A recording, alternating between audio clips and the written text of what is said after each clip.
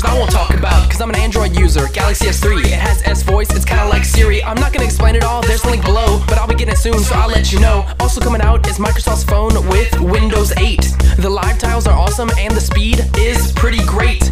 Tony Hawk Pro Skater creators are working on a Call of Duty. Not a clue how that's gonna turn out, but I sure hope it's a beauty. Michael Bay is finally giving up on the Transformers franchise, but I'm sorry, there will be a fourth one before it finally dies. Speaking of movies, I'm quite interested to see how DC will venture. I'm eager to see if the Justice League will be better than the Avengers.